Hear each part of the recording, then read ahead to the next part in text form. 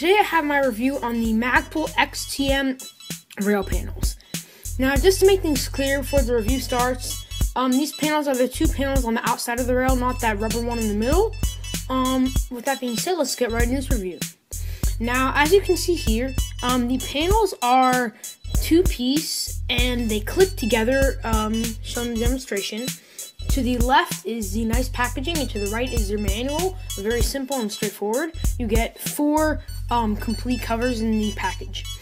Now, these panels are constructed of a very durable polymer, definitely not going to break, and can be easily snapped on and snapped off in an instant to protect your gun and make it look a heck of a lot better.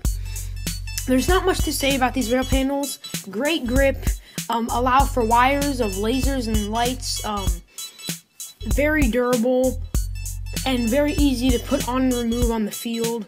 Overall, just a great option to either give your gun contrast and color, or just for looks. But that's really it.